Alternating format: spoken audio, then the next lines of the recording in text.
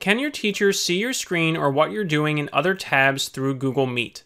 This is a common question from students who are totally just curious and not playing video games or reading the internet during online class.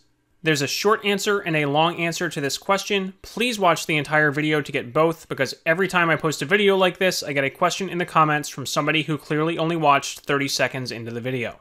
Short answer, no. Unless you share your screen, which in Google Meet is done with the Present Now button, there is no way for the teacher or anybody else to see what is on your screen.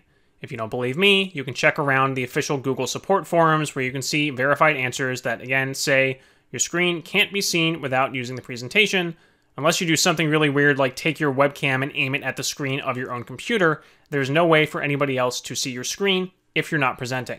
Let's test that out. I am the host, or moderator as Google Meet calls it. I have invited Cookie Monster to this meeting as a participant, and you can see that there is no secret option for me to somehow see what's going on his screen. I can pin him. I can't unmute him for privacy reasons. You can't unmute other people. I have another video about that. I can remove him from the meeting, but that's it. If I go up to this participants list, again, I can double check. It can't unmute somebody else, and there's no extra hidden option here to allow me to see his screen. Sometimes people think that there's some special teacher version of the software which gives you more options. That is not true. Again, there are no hidden options here that allow me to see Cookie Monster's screen. So that was the short answer. What is the long answer?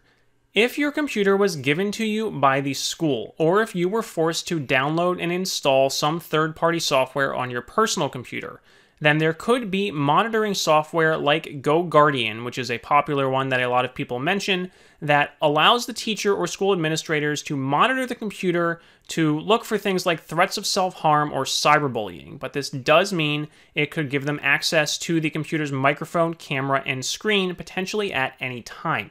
Now, a lot of people immediately ask, wait a minute, how is that even legal? I'm not a lawyer, I can't answer that for you.